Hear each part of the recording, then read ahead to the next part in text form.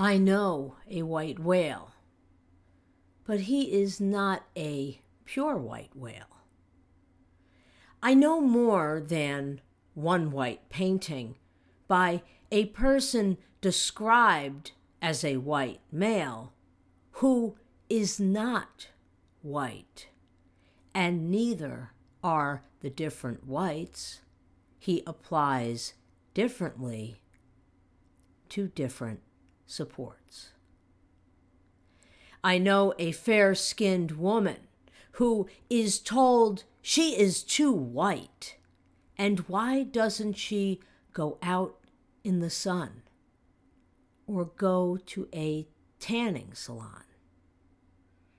According to the Fitzpatrick scale, this skin color usually burns. We are either too white or not white enough. Make up your minds. I know a brother and sister who, when they were grade schoolers, erased away the skin color of all the black athletes on their baseball cards. Why did they feel the black faces on their baseball cards needed to be white? Did the siblings want to look like these athletes and felt it was easier to change the skin color on the cards versus the skin color on their own faces? I am making this wrong a right by putting it out there like bloody bed sheets. I own it. We own it. In additive color mixing, we form white by mixing red, yellow, and blue together.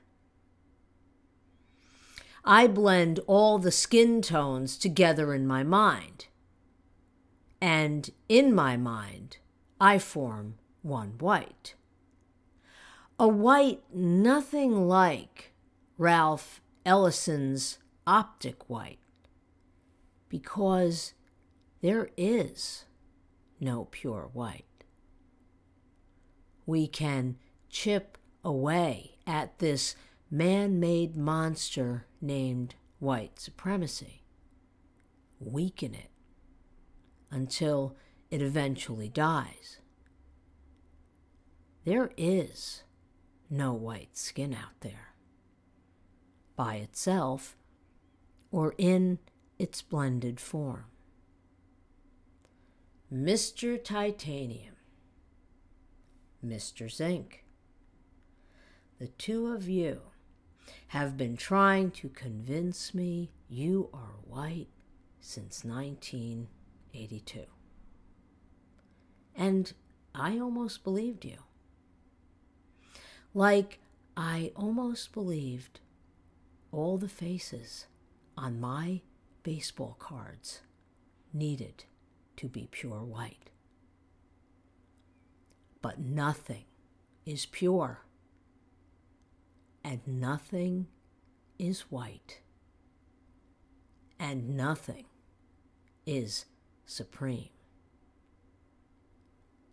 Equality.